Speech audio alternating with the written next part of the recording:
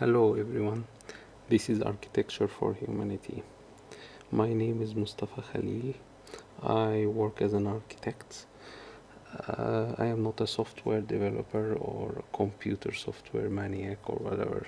I am just an architect with programming skills. I just came through a new development which called RAAPS. RAAPS is a new development where the user will be able to install Revit application directly to Revit without the need to shutting down Revit or rerunning Revit again for the new software available or updated software. Once you run, you just need to agree for this license agreement and just type in your email, and you can see how smooth this application is. Just we will subscribe for a free plan,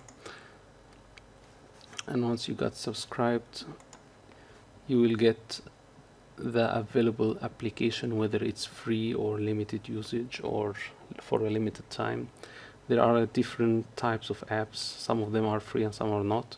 You can visit my website to see which is which.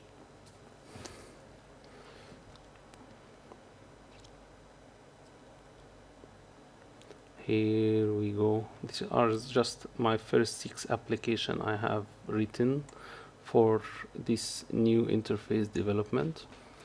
You can see I have split all the apps by the category of function. For example, if it's something related to sheets, so it's like align legend and sheet generator. If it's related to geometry, then it's like something like auto join or floor generator. All of these apps are described in a separate video session. You can go to my YouTube channel and check them all, or you can go directly to my website and you can check them out. There is something special about this app, that you can buy this app directly from and within Revit. You don't need to shut down Revit or go to any other websites to buy it. So if I said fetch this app, it will take you directly to a PayPal web page, so you can be able to buy it directly and type your password and you buy it. You can even, this is a coming soon, where all these apps are I have written, and I just need to start plugging them all to this. For example, some of them has been already published on Autodesk websites, such as Export Kit. It's already there. Align Topo has been published previously, but I have unpublished it for some reasons. You can also buy all these apps directly instead of fetching each of which by clicking on PayPal and select all the apps that you wish to buy. If you have bought any of these or purchased any of these apps previously from Autodesk website, no problem, just carry on and type in your PayPal email here and the transaction number that you received from PayPal receipt, and once you register, it's all there. You will get activated, the app will get activated directly.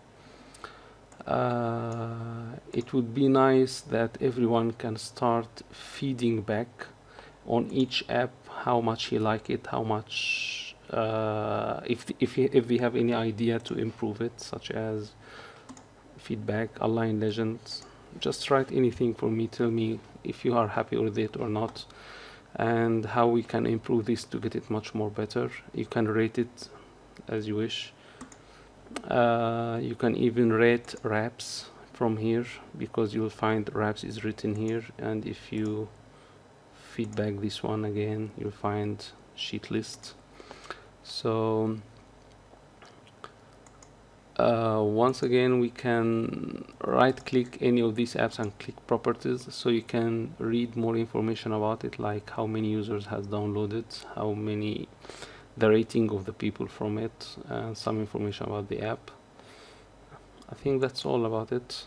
there's nothing, and you can see I don't need to wait to run this while Revit is on the back. For example, I can just run this and start opening my project while this is loading, you see.